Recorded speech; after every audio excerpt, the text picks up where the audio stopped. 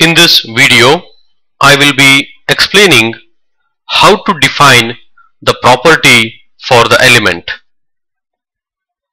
Right click here, pick on Create, pick on Property. Create Property window is now open. Select the type of the element to be shell. Use the property name as shell thickness.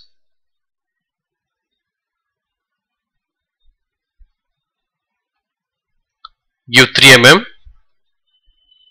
This is the name of the property which will be defined now. The card image for this particular element is taken as shell 163. Card edit property upon creation, use this option checked and pick on Create.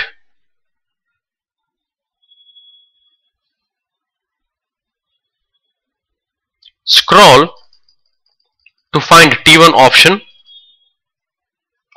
which is for defining the thickness of the shell. Use this value as 3.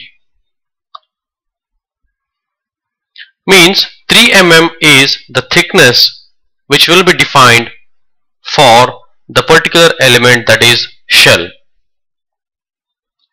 Pick on Return.